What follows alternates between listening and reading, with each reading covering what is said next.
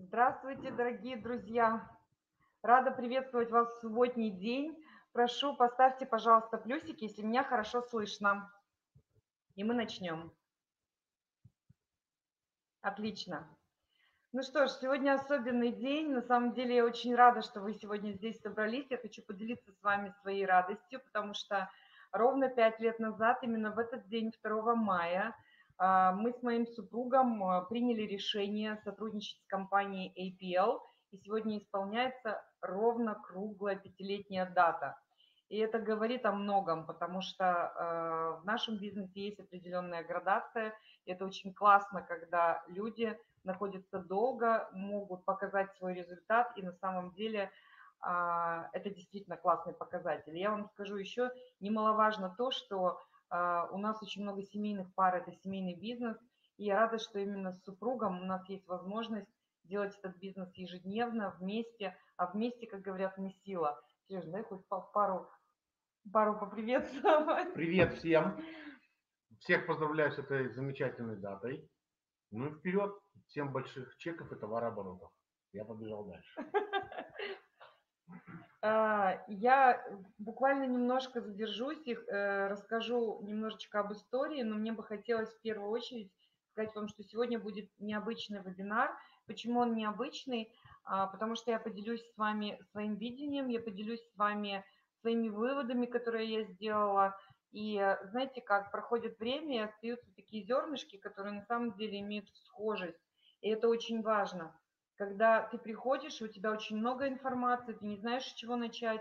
Но те люди, которые уже имеют опыт, имеют с чем поделиться, я с радостью, вы знаете, делюсь с вами.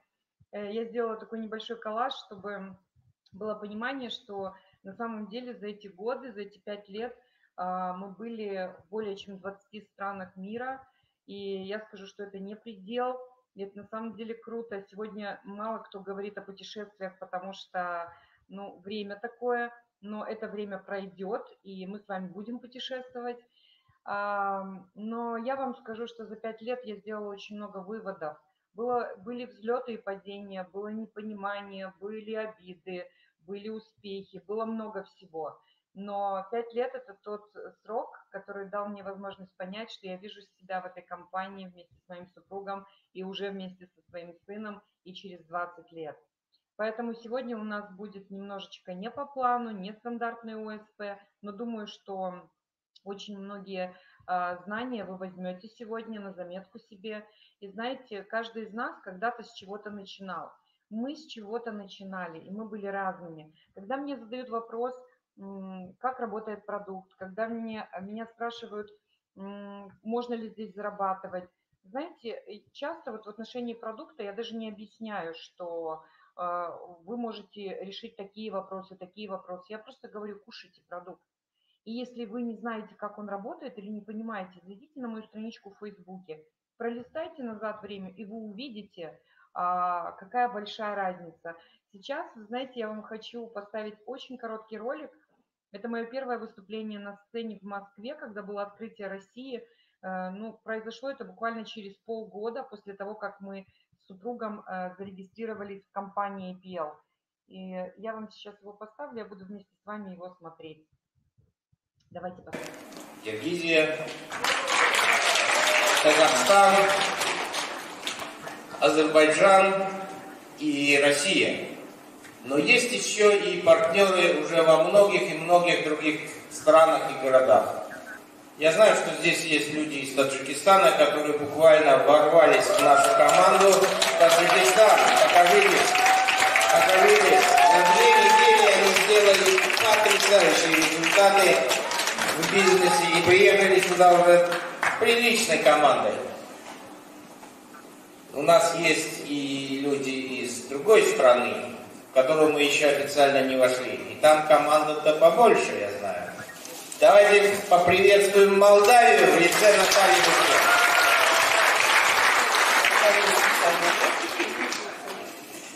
Добрый день всем. Как и все, я волнуюсь. Но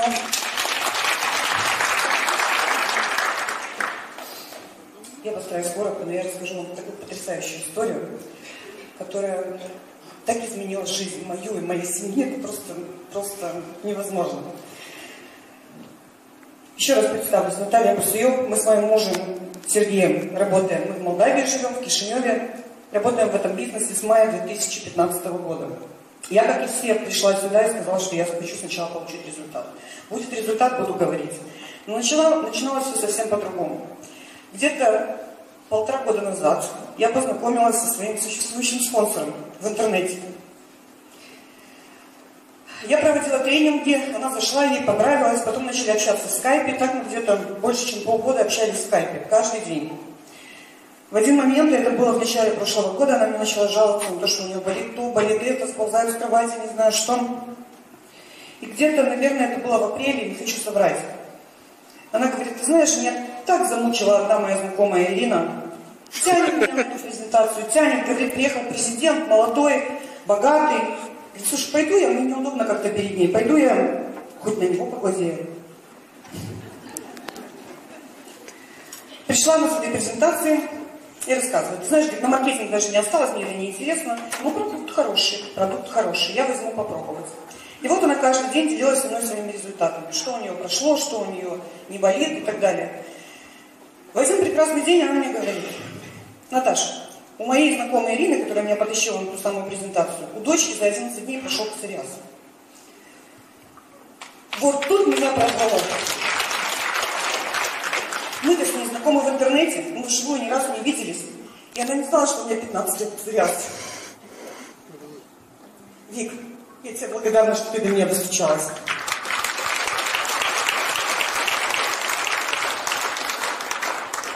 Псориаза нет на 5-й месяц.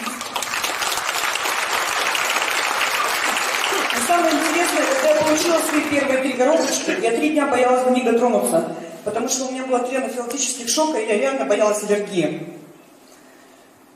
И вот в одно утро мы выходим из дому, я беру первый леденец, и муж говорит: ну, ладно, здесь рядом республиканская клиническая больница, говорит, если что, ну, как бы, да. Я тебя отнесу. Аллергии не было. И что самое интересное, была очень сильная аллергия на холод. Зимой я не могла выходить из дома в мороз. У нас зима, мы в Москве, январь месяц, не аллергии. Спасибо. Сергей Сергеевич, спасибо. Всем спасибо, всем конечно, спасибо.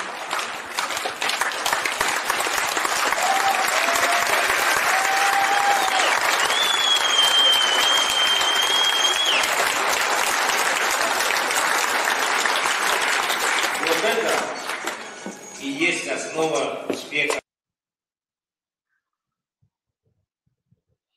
Ну что, друзья мои, я думаю, не стоит мне рассказывать свою историю, так все понятно. И на самом деле каждый раз прокручивается в памяти очень много информации. И я каждый раз, когда рассказываю свою историю, я смеюсь. И говорю, на самом деле Вика, наверное, расставила очень большие сети, как она хотела, чтобы я попала в ее структуру. Но об этом история умалчивает. Да? Сам факт того, что сегодня уже перешагнув 5-летний рубеж, я могу сказать, что я еще не видела в жизни такого глобального прогресса. Почему прогресса? Потому что когда мы начинали с супругом, и первый вебинар, который мы увидели, проводимый Сергеем Сергеевичем Куликовым, то, что он делает раз в месяц, честно говоря, меня не воодушевил. То есть мне не хватало чего-то большего. Но я заметила, что буквально из месяца в месяц компания такими стремительными темпами растет и настолько совершенствуется, настолько модернизируется. И когда у руля находится такой молодой, такой амбициозный руководитель, который не просто слушает, который слышит. И сегодня я благодарю Вселенную за то, что он мне в свое время поверил, потому что на самом деле многие, кто присутствует здесь на вебинаре, сейчас очень много людей. Я вам благодарна, что вы сегодня делитесь со мной этой радостью и разделяете ее со мной. И знаете, он мне поверил. Он поверил в тот момент, когда, наверное, не поверил бы никто. В тот момент, когда нам было очень сложно, когда у нас не было в Молдове продукции, когда он выслал первую партию на меня, на доверие полном, без всяких гарантийных писем, без всяких аккредитивов. Он выслал партию продукции, зная, что здесь она в Молдове нужна. На полном доверии, повторюсь. Я очень благодарна, что я сегодня в любое время могу позвонить этому человеку, и он в любой момент может помочь. И знаете, это действительно дорогого стоит, поэтому я низко хочу поклониться сегодня своей огромной международной команде, которая на сегодняшний день насчитывает около 7 тысяч человек. И это действительно очень круто, потому что наш бизнес растет. И низко поклониться руководству, которые всегда поддерживали. Ну и, конечно же, своей семье, которые всегда рядом. И в особенности своей первой линии тех людей, которые мне лично поверили, которых я пригласила в этот бизнес. Спасибо вам огромное. И сегодня мы с вами очень коротко, я постараюсь поделиться с вами своими мыслями. Я думаю, что вы меня поддержите. Если вам понравилось видео, поставьте, пожалуйста, пятерочки. Вот сегодня пятилетие, давайте пятерочки.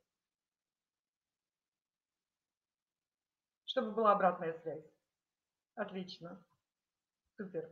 Спасибо вам огромное. Ну что ж, идем дальше. О чем я хотела вам сказать?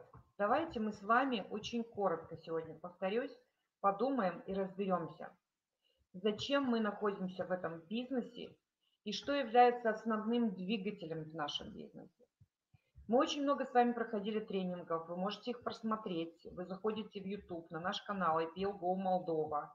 И есть в разделе плейлисты, есть прямо обучение, тренинги Бусуёк. Можете найти и посмотреть все части. Но в любом случае, любой человек, который начинает бизнес, ему хочется понимать суть. В чем база, на что ориентироваться, что на самом деле очень важно. И когда я каждый день своим партнерам произношу слово дупликация, не все меня понимают. На самом деле не все. Но как только вы поймете силу дупликации и рычага, силу рычага, вы знаете, у вас, наверное, просто вот вся картинка бизнеса нарисуется, и вам будет намного проще. И сегодня мы немножко об этом с вами поговорим. Что именно? Сегодня у нас с вами совершенно другая реальность. Мир, он меняется, и каждый из нас сегодня попали в ситуацию не совсем стандартную, не совсем стабильную. Но вы знаете, я буквально хотела вам еще один слайд поставить, уже в следующий раз покажу. Я буквально вчера слушала выступление очень известного спикера, очень известного человека, я бы сказала, да, современник Дона Файла, это Эрик Воре, который тоже рассказывал о том, как он видит ситуацию, потому что это мега-специалист в многоуровневом маркетинге, в сетевом маркетинге. Ему приходят на обучение мультимиллионеры, которые обучаются у него и берут базу. Поэтому я всегда прислушиваюсь к таким людям. И, знаете, мне очень было приятно слышать то, что я чувствовала внутри. Прошел анализ рынка на сегодняшний день, рынка сетевого маркетинга. И о чем он говорил? То же, что мы в принципе видим сами каждый в своей семье, что у каждого из нас есть желание качества. То есть каждый из нас, несмотря на ситуацию, заинтересован в том, чтобы мы потребляли, кушали, пользовались продукциями высокого качества. То есть мы готовы за это заплатить, чтобы у нас было лучшее. Это уже плюс. Второй момент, который действительно очень сильно поразил, с одной стороны. С другой стороны, немногие этого ожидали. Когда на всех рынках идет сильный спад, сегодня именно в сетевом маркетинге пошел сильный взлет.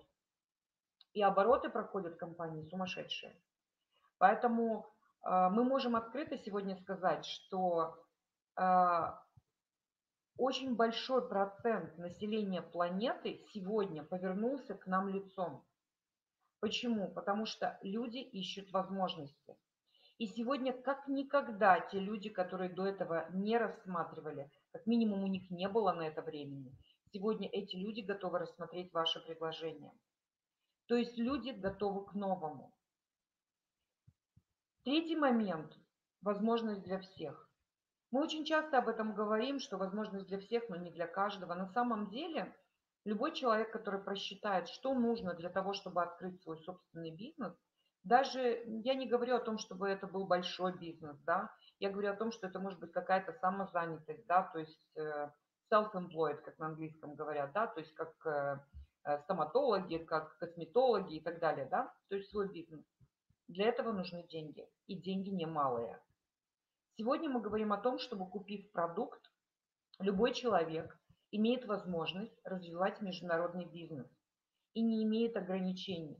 Каждый из нас, любой человек, который зашел на минимальный статус, и я, которая нахожусь на статусе, к примеру, максимальном, каждый из нас с вами имеют одинаковые шансы, абсолютно одинаковые шансы. Добрый день всем. Абсолютно одинаковые. То есть каждый из вас сегодня стоит со мной на одной ступеньке. И что будет через год, через 2 или через 3, зависит исключительно от каждого из нас. Следующий момент, который нужно обязательно для себя понять, это сила рычага. Что такое сила рычага? Не все понимают эту фразу. Я очень хочу, чтобы вы задумались, что вам проще. Приложить 100% усилий для достижения результата определенного или использовать 1% усилий 100 человек. Это и есть сила рычага. Когда вы можете командой сделать результаты в разы больше. Именно в этом и самая вишенка сетевого маркетинга, что вместе, благодаря силе рычага, мы делаем такие результаты. Вы не сможете сделать сам то, что сможет сделать команда из многих сотен и многих тысяч человек. Согласны? Если согласны, поставьте двоечки, пожалуйста. Пока вы ставите, я подведу итоги. Что это значит? Это значит, что готовность желать то, что у нас сегодня есть, дает возможность любому человеку, неограниченную возможность, да, заработать деньги при использовании силы рычага.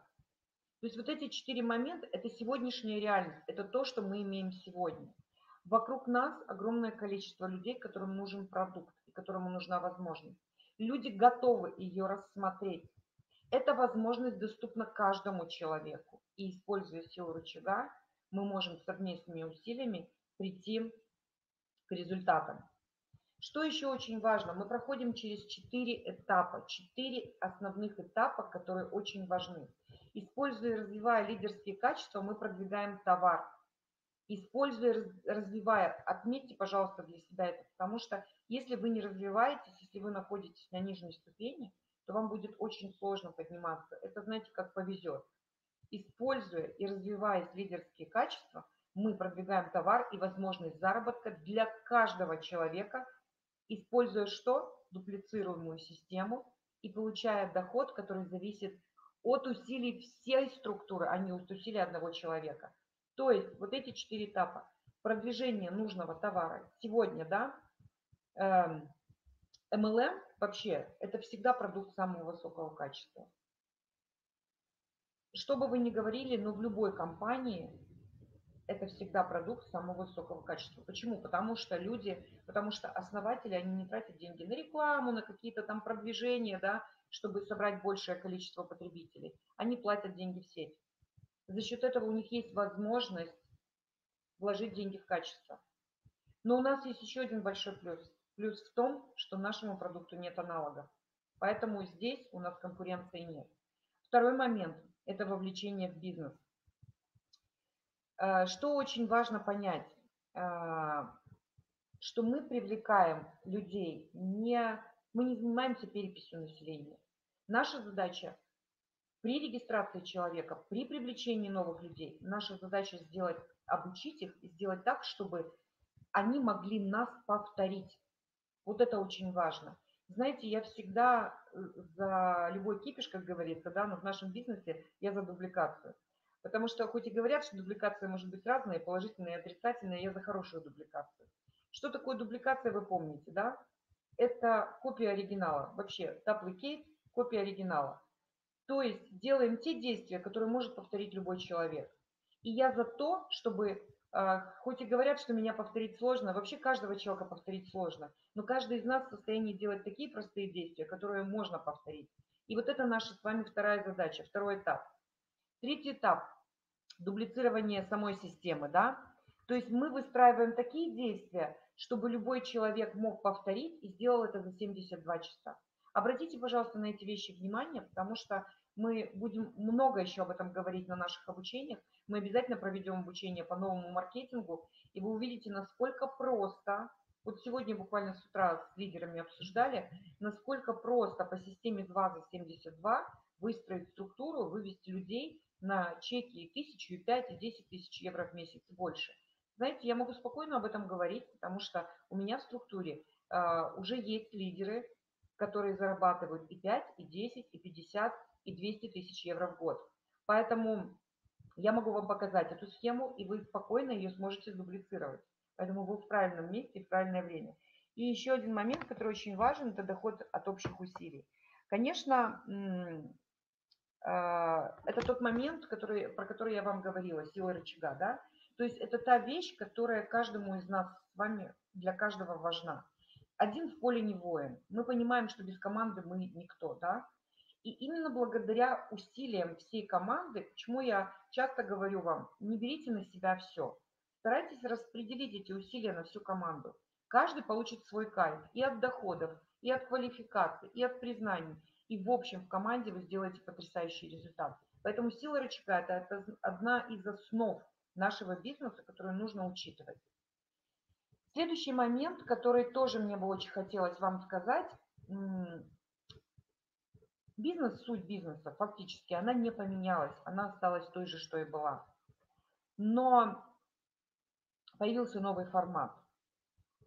Нужно просто понять, что само по себе, вот вы пришли, зарегистрировались в компании, да, как я когда-то пришла, как многие люди по моей рекомендации, но само по себе ничего происходить не будет.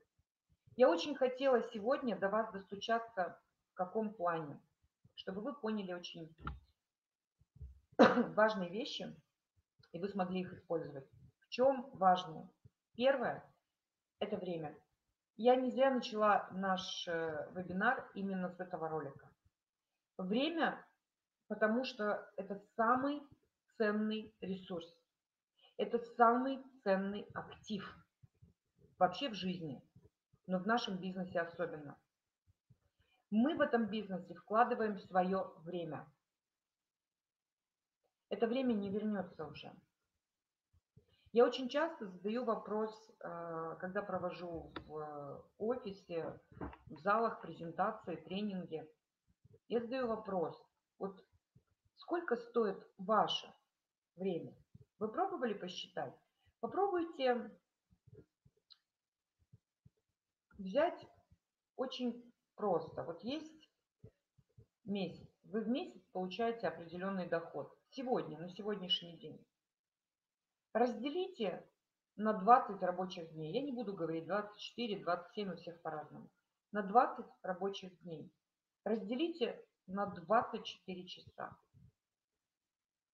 Вот ради интереса, для себя. Я это делаю не для того, чтобы вы посмотрели, насколько ничтожна эта цифра, а для того, чтобы вы поняли, на что уходит ваше время. Стоит ли оно того, за сколько вы продаете его. Понимаете? Это очень важно. Мы будем еще с вами говорить о времени, у нас будет отдельный тренинг для этого. Но если сегодня вы задумаетесь, то вы очень правильно начнете корректировать свой день, свои усилия, определите, что из ваших действий в течение дня действительно важно и что действительно вам приносит доход, и тогда ваши чеки будут точно расти. Второй момент – это усилия. Те усилия, которые мы прилагаем для достижения результата. Что такое эти усилия? Очень часто мы тратим то же самое время на те вещи, которые вообще не приносят результата никакого. Очень часто мы делаем такие вещи, которые не просто нас поднимают к вершине успеха, они нас просто роняют вниз. Мы тратим время на вещи, которые, считайте, что можно вычеркнуть эти дни из вашей жизни. задумайтесь иногда, какие действия вы делаете, где ваш самый большой, скажем так, нажим, где самые большие усилия вы прилагаете и для чего и ради чего вы это делаете. Ну и, конечно, не забывайте о том, что наш бизнес – это бизнес эмоций. И это тоже актив нашего бизнеса. Это тоже очень важная составляющая. Если вы не эмоциональный человек или очень эмоциональный человек, но эти эмоции, скажем так, не очень хорошего качества, то успеха вы здесь достичь не сможете. Поэтому обратите внимание, что наши эмоции, эмоциональная составляющая, это действительно один из очень важных активов бизнеса. Идем дальше. И мне бы хотелось сегодня, вот, наверное, это будет одним из самых больших активов, остановиться на каком моменте. Очень часто мне задают вопрос, вообще есть такое понимание, как определить лидера. Сегодня тоже мы этот вопрос обсуждали с лидерами. Есть две категории, есть лидеры, есть не лидеры. И вот когда лидер когда человеку ставишь цель определенную, лидер что делает? Он спрашивает, а как это сделать? То есть он хочет понять суть и систему. А не лидер спрашивает, начинает негативить, спрашивает ее и говорит, я не найду такое количество людей, нет, у меня нету таких, нет, я не знаю, это вообще невозможно, и людей нет. Да? Но все-таки каждому из нас дается шанс понимания, потому что наша задача в этом бизнесе не заниматься переписью населения, а обучить. И я уверена, что многие из вас, у которых есть внутренний страх, они все равно рано или поздно, они поймут, в чем фишка нашего бизнеса.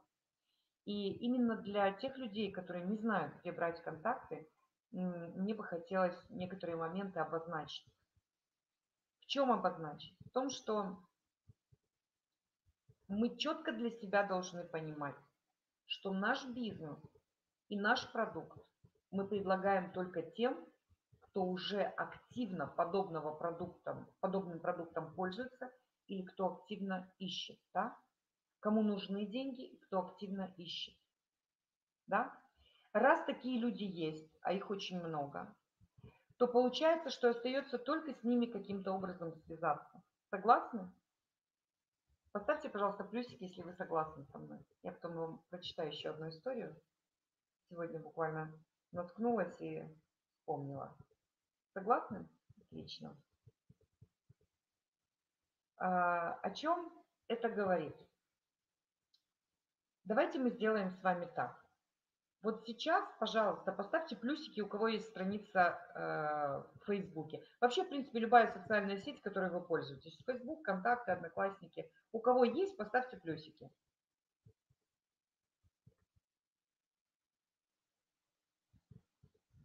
То есть сказать, что вас нет в соцсетях, это ничего не сказать. Есть.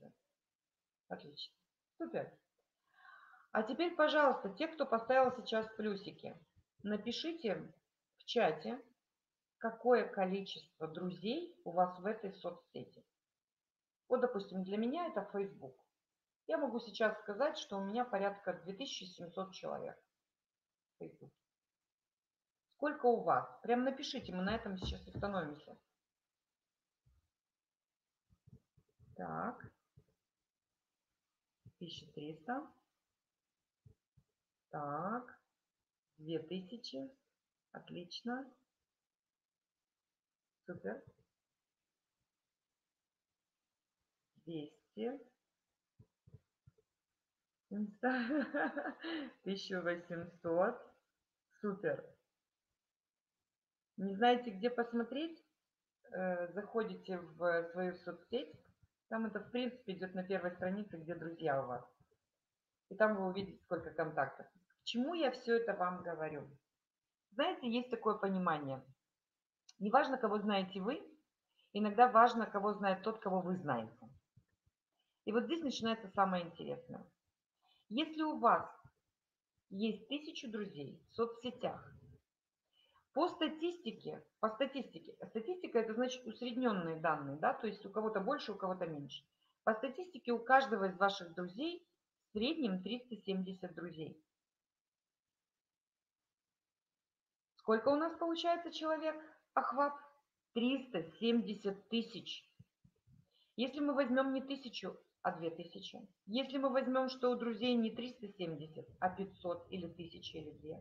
Вы понимаете, что мы выходим только друзья друзей на миллионное окружение. Вы никогда об этом не задумывались? И когда сегодня меня спрашивают, где брать контакты, да, у многих теплый рынок закончился.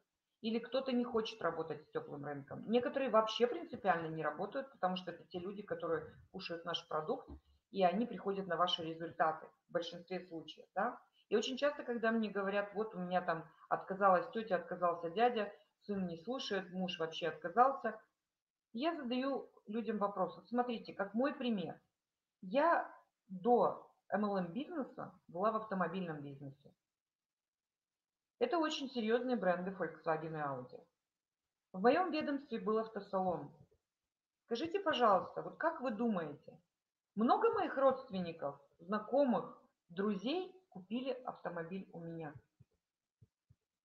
Я вам даже больше скажу, фактически ни одного. И слава богу, потому что это была бы головная боль. Я думаю, что вы понимаете почему. Поэтому, если вы не можете контактировать с теми людьми, которые находятся у вас в друзьях, зачастую вы даже можете некоторых не помнить, откуда вы с ними знакомы и почему они у вас в друзьях. Согласны? Есть такое? Поставьте четверочки, если кто-то сталкивался с этим. Заходишь в контактный лист и понимаешь, откуда я его знаю, первый раз вижу. Четверочки поставьте, если у кого-то такое есть. Есть такое, сталкивались. Я вам расскажу идею. Вы берете вторую линию, как мы ее назовем, да? То есть друзей, ваших друзей. Выбираете человека, с которым, ну, просто не может никто не быть знаком, да? То есть вот известная личность. И вы пишете этому человеку: добрый день, у нас с вами общий друг такой-то. Можно такое сказать, да? Я буду рада нашему знакомству. То есть ваша задача войти в контакт, подружиться с этими людьми и начать налаживать отношения. Боже упаси, чтобы вы начали предлагать сразу бизнес или продукт. Придет к этому время. Ваша задача, используя своих друзей, расширить ваш круг. Вам не нужно звонить этому вашему другу и говорить: дай мне, пожалуйста, рекомендации. Вы можете это сделать сами. Как вам такая идея? Поставьте пятерочки.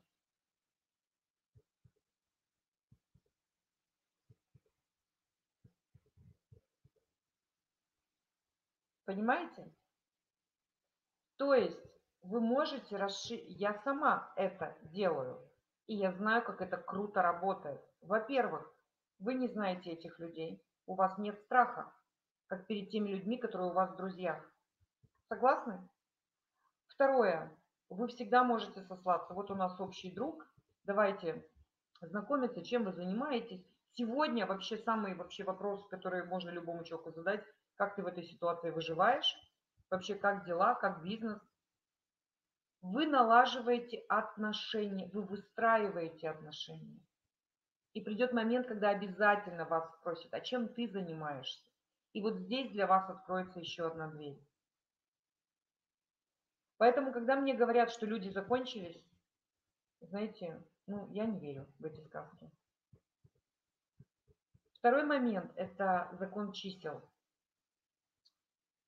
Холодный контакт, да. Закон чисел. Что это такое? Я люблю называть геометрическая прогрессия, но я бы очень хотела, чтобы вы немножечко задумались над этим. Я думаю, многие из вас сталкивались с тем, что такое закон Паретта. Да? То есть 20-80. Слышали, наверное. И знаете, очень многое зависит от того, как серьезно вы относитесь к этому бизнесу. Почему? Если вы для себя приняли решение, что это ваша частичная занятость, то есть сегодня вы этому бизнесу уделяете пару часов в неделю. то тогда, если помните, мы с вами когда говорили о золотом списке, самый первый наш тренинг, то там шла речь об общей тетради, общий список и рабочий список. То есть общий список, вы не задумываясь, переписываете всех, без мысли, нужно человеку, не нужно, а я не хочу, а ему не надо, вообще без, полностью. И рабочий список – это те люди, с которыми вы уже контактировали, которым вы уже хоть что-то, но дали информацию. Эти люди должны сразу же перейти в ваш рабочий список. Это не значит, что вы с этими людьми сразу же сделаете контракт. Это не значит, что эти люди прямо сейчас побегут и будут покупать продукт. Это те люди, с которыми вы начали разговор, и вы выстраиваете отношения. И если вы для себя приняли решение как частичная занятость, то в вашем рабочем списке должно быть в постоянной работе от 5 до 10 человек. Это если вы захотите зарабатывать там 50-100 евро в месяц. Ну, я так утрирую, может даже меньше, может больше.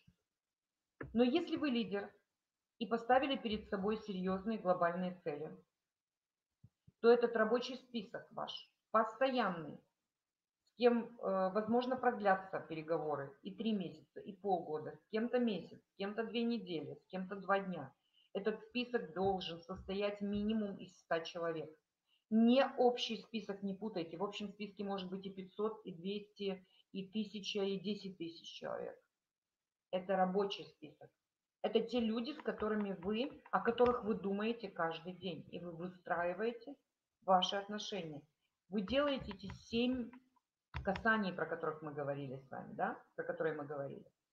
7 касаний. Вот в этом случае мы можем говорить о том, что у вас серьезный настрой, что вы серьезно относитесь к этому бизнесу, и у вас реально будут очень большие чеки.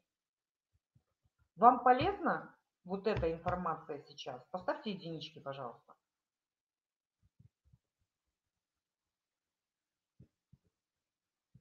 Я думаю, что вы сделаете сегодня вывод, и вы пересмотрите свои списки. Очень часто чем занимаемся, как получается, да? У нас есть там рабочий список 10 человек, и мы эти 10 человек можем несколько месяцев туда-сюда. Нам говорят нет, а мы опять. Ребята, ну не работает. Идите дальше. Не стоит тратить время. 7 касаний вы делаете.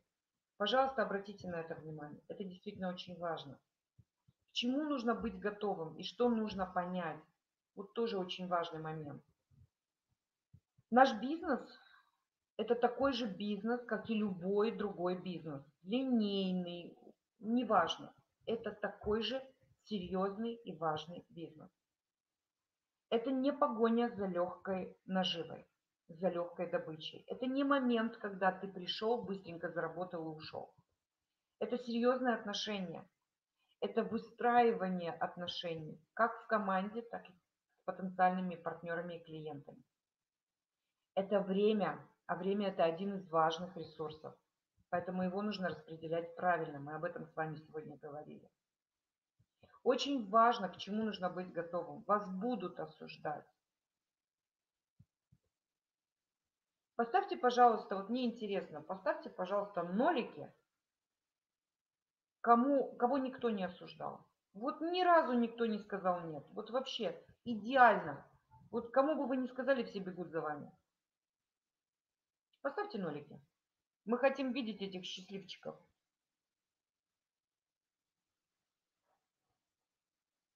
Что, никого? Странно.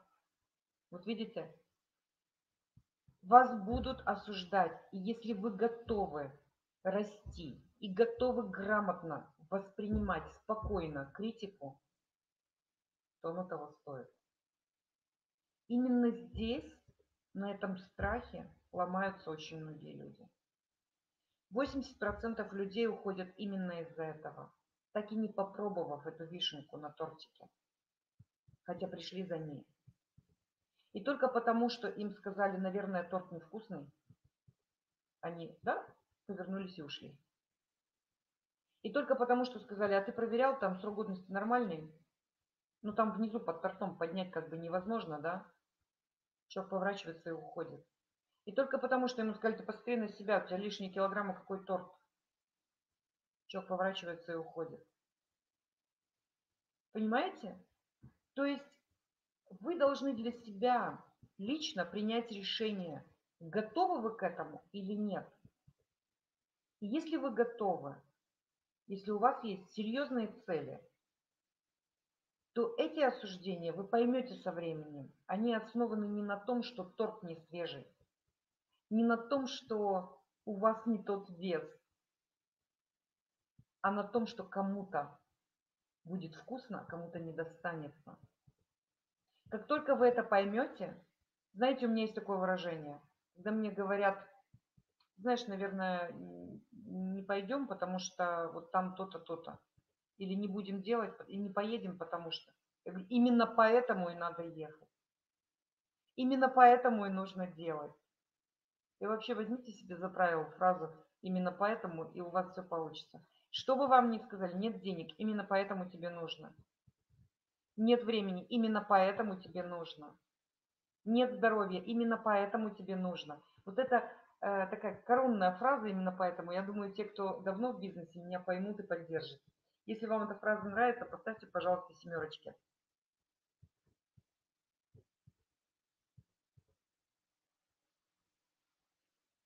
Походу, да. Ну что ж, следующий момент, который, пожалуйста, я для себя поняла и хочу, чтобы вы это поняли. Перестаньте, кто это делает, продавать. На продажах вы денег не сделаете. Ну, разве что сегодня там что-то купить себе и так далее. Но в перспективе вы денег не сделаете. Поэтому фраза звучит как: не нужно рекрутировать каждого, а нужно обучить как можно большее количество людей. Мы не занимаемся переписью населения. И именно в этом наше отличие от компаний прямых продаж. Очень часто нас путают, почему к сетевому бизнесу отношение такое в принципе. Нас путают с компаниями прямых продаж, где нужно с сумками ходить и что-то продавать. Задумайтесь сегодня, возьмите листок бумаги, разделите на две части и напишите себе положительные стороны и отрицательные этого бизнеса. Когда вы увидите, сколько положительных сторон, насколько все очень просто, используя систему и грамотно и легко можно делать. Не, я не говорю, что будет легко. Будет сложно перестроиться. Будет сложно понять, что это легко. Будет сложно останавливать себя, когда вы что-то делаете, и задавать себе вопрос, а сможет ли меня повторить любой человек. Вот здесь мне было сложно. Мне сложно было, я била себя по рукам, когда мне лидеры на первом уровне говорили: зачем ты это делаешь, научи меня. И у меня осознания проходили. Вот в этом момент сложный, а во всем остальном легко и играючи. Сила рычага. Закон Паретто 2080. И ваша линейка спонсоров вам в помощь. Запомните, что без команды бизнеса нет. И ваша задача новичков, кто сегодня... Напишите, пожалуйста, в чате, поставьте восьмерочки, кто в бизнесе меньше месяца. Вот мне интересно, если есть такие сегодня. Восьмерочки. Правильно, да, Оксан, правильно. Есть кто меньше месяца? Скажите, кто меньше 3 месяцев. Поставьте восьмерочки. Есть. Отлично. Вот видите, это круто, что вы сегодня здесь. Это очень круто, что вы здесь. И именно сегодня услышьте. В этом бизнесе нет ничего сложного. В этом бизнесе есть одна проблема, что мы его усложняем. Вам очень сильно повезло, потому что у вас потрясающие спонсоры. Но я вам больше скажу. Ни в одном бизнесе, ни на одной работе вы не придете, и никто не будет... Вот представьте себе, устраиваетесь вы на работу, приходите, и тут сразу 5 человек подходят к вам и начинают вам помогать. И там помогут, и там подскажут, и там научат. Вы где-то такое видели? Да нигде этого нет. У нас это есть. Поэтому я вам и сказала, что сила рычага, понимание того, что в команде сила, закон Паретто, распределение своих усилий и времени, и ваша линейка спонсоров – это просто ваши феи, волшебницы и волшебники, которые на первом этапе помогут вам фактически во всем. Это те люди, которые напрямую заинтересованы в том, чтобы вы были успешными. И когда вы начнете использовать все эти 3 рычага, скажем так, да, 3 инструмента, вы посмотрите, какой у вас будет результат. О чем еще хочу сказать, вот тоже момент, с которого я в принципе начинала. О том, что есть у нас своего рода пазл, про который мы говорим очень часто на каждой презентации. Что очень важно для принятия решения, для того, чтобы принять решение и зайти в компанию, мы рекомендуем обратить внимание на продукт, на его уникальность, на маркетинг, чтобы это был реально щедрый маркетинг-план, да, чтобы не нужно было впахивать 15-20 лет для получения, дай бог, максимальный чек в 1000 евро, да, дай бог, у некоторых он и так и до этого не дотягивает. То есть это должен быть бизнес-план, в котором можно рвануть и за месяц, 2-3 достичь очень высоких чеков. При этом со стабильностью, при этом понимая еще одну важную вещь. В любом маркетинге можно зарабатывать деньги, но не в каждом есть пассивный доход. Обратите на это внимание. Это второй момент. Третий момент – это, конечно же, путешествие. Четвертый момент – это, конечно же, обучение. Ну и пятый, на котором я хотела бы остановиться, это руководство. И знаете, не могу вам назвать, наверное, не так много компаний, в которых вам презентацию может сделать президент. В чем фишка?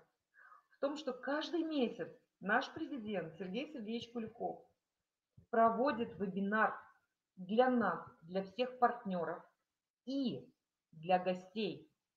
То есть, какая суть каждый месяц вебинара? Рассказать, чего мы достигли. Достижения наши за прошлый месяц. Рассказать, к чему мы идем, его видение на ближайшее будущее. Неделя, месяц, год, 5 лет. Видение. И показать, как он любит нашу компанию, какие у нее преимущества. Я вам всем рекомендую. На эти вебинары приглашайте тех людей, которые ни разу не слышали. Помните, я вначале сказала, что я первый вебинар его послушала и ничего не поняла, мне ничего не понятно было. Но вы знаете, сейчас я приглашаю людей на этот вебинар. Я приглашаю, мне говорят, вау, что за безбашенная компания, это что такое? А почему это? Возникает много вопросов. И вот после этого вы приглашаете этого человека, новичка, на разговор с вашим спонсором. И ваш спонсор закрывает сделку, отвечает на все вопросы. Вы понимаете, насколько это круто? Ваша задача просто пригласить. И почему я показываю этот слайд? Потому что в понедельник, 4 мая, у нас пройдет очередной вебинар президента, но это первый раз за историю компании. Он будет проходить на 5 языках. И его специально для этого разделили на 5 вебинаров. То есть 4 числа в 6 часов по Москве, да, это в том числе по нашему молдавскому времени 6 часов, по украинскому времени, состоится традиционный вебинар на русском языке. Вот тут будет, наверное, вся энергия и все эмоции. То есть все, для кого русский язык, родной язык. 4 мая, тоже в этот же день, но в 18 по Нью-Йорку, состоится вебинар на английском. Если у вас есть партнер в Америке, в Канаде, англоязычный, боже упаси, чтобы ваших людей там не было. Пожалуйста, обзвоните всех, вспомните всех родственников, друзей, друзей, друзей, друзей, друзей, друзей. И пригласите их на этот вебинар. 5 числа в 18:00 по времени немецкому, по Берлину, будет вебинар на немецком. Если у вас есть люди в Германии и немецкоязычные люди, да, то приглашайте их на этот вебинар, он будет с переводом. 6 числа, знаете, для меня это, наверное, особая дата будет тоже, потому что, наверное, не каждый из лидеров может похвастаться, что президент компании проводит вебинар специально для его партнеров. И сегодня я могу открыто об этом сказать и с гордостью, что этот вебинар будет проведен не только для нас, для всех. Он будет проведен для моей команды из Болгарии и отдельно для моей команды из Румынии на их языках. Это настолько будоражит, я вам честно говорю, вот эмоции переполняют, потому что осознаешь, что находишься в нужное время, в нужном месте. Я каждому из вас желаю, чтобы в вашей структуре были выращены такие лидеры, на которых обратит внимание сам основатель компании, и который будет всеми путями помогать им расти. Поэтому у нас очень богатый вебинарные 3 дня, очень богатые. Запаситесь временем, терпением, распишите себе, приглашайте, у вас еще есть время сегодня и завтра, и даже часть дня в понедельник пригласить как можно большее количество людей. Если вы не знаете, во сколько это по времени, то очень просто в гугле набрать, к примеру, Нью-Йорк, время сейчас, и вам несложно будет посчитать, сколько это по местному времени. Ну и чем бы я хотела завершить наш вебинар? Тем, что существует огромный мир перед вами. Огромный мир перед вами. Задумайтесь. Более 7 миллиардов людей на планете. И вот именно сейчас я бы очень хотела прочитать то, что я вам обещала. Буквально один из лидеров компании разместила, Ирина, она разместила статью в Инстаграме. И я прям вот знала эту историю, но прочитала ее и думаю, ну обязательно, если не забуду, прочитаю вам. Потому что когда мне говорят, что люди закончились, что это никому не нужно, или у меня нет таких людей, которым нужно, да, почти никому не нужно твое бизнес-предложение. Но есть огромная разница между почти никому и никому. Мне очень нравится история с Мадонной. Ее 12-й альбом за первую неделю в США купили 359 тысяч человек. А живет она в Америке, живет в Америке порядка, так, сейчас тут столько нулей, порядка 300 миллионов. Только 0,1% американцев, то есть 0,1%, покупают песни Мадонны. 99,9% плевать на нее хотели. При этом за год Мадонна заработала 34,5 миллиона долларов. Вывод первый. Почти никому не интересна Мадонна. Ну, 99,9, правильно? Ну, почти никому не интересно. Вывод второй. Этого почти никому достаточно, чтобы Мадонна заработала 34,5 миллиона долларов.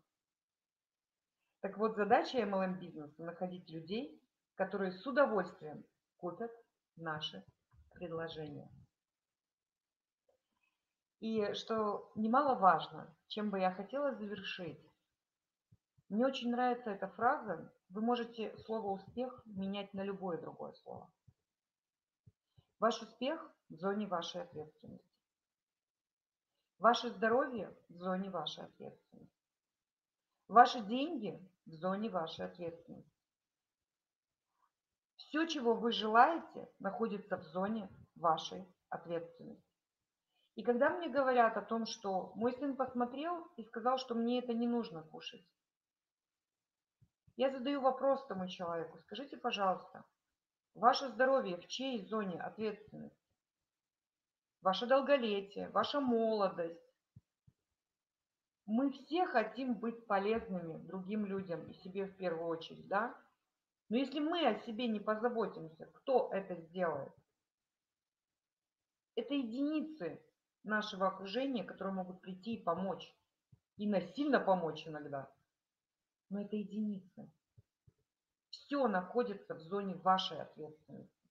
Если вы сегодня приняли решение, что вы будете успешными, зная, что здесь потрясающий, самый богатый, я не боюсь этого слова, самый богатый маркетинг-план, легкое построение международной сети, потрясающий продукт, не имеющий аналогов, слышащее руководство, система обучения готовая, путешествия, которые для нас открыты, вот только откроются границы, мы продолжим их.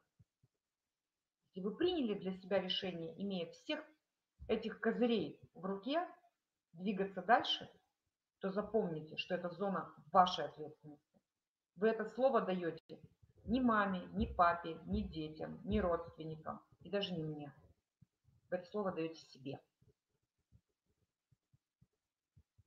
И тогда результат будет тоже только вашим. Я вас люблю, всех поздравляю с праздниками майскими и желаю вам успехов. Желаю вам успехов и желаю вам добиться того, ради чего мы пришли на эту планету Земля. Потому что мы заслуживаем только самого лучшего. Всего вам доброго.